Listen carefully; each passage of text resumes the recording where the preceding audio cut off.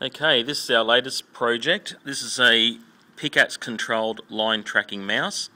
The line tracking mouse started off as an original kit that was purchased through Dick Smith, and it had these electronics on it that followed a black line on the ground. What we did was remove the board, this board here, and the sensor board up the front, and place on the board one of our own Picaxe board.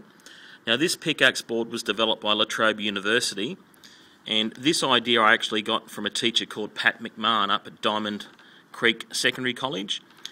Now this board here, you can actually get these boards from, you can see it there on the screen, from www.apmp.com.au, and they just use an 08M chip, and this has got a infrared board as well attached to it going into input pin 3 here.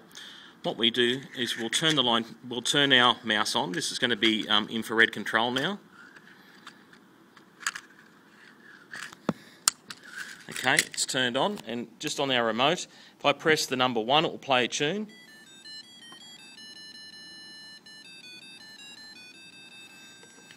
Okay, I'll put the remote where we can see it.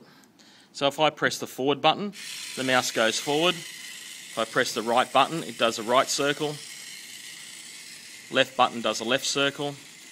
Forward button and the mouse goes forward. Middle button for stop. And it's quite simple. The reason it can do this on this Picaxe board is it has 2 Darlington transistors here which can drive a motor directly. And however, it doesn't have reverse. It only has forward speed, so it's either off and on, and it can control either motor, so stop, and that's how we get the skid steering arrangement. Okay, thanks for watching, and we'll give you another little demo, and we'll put him away.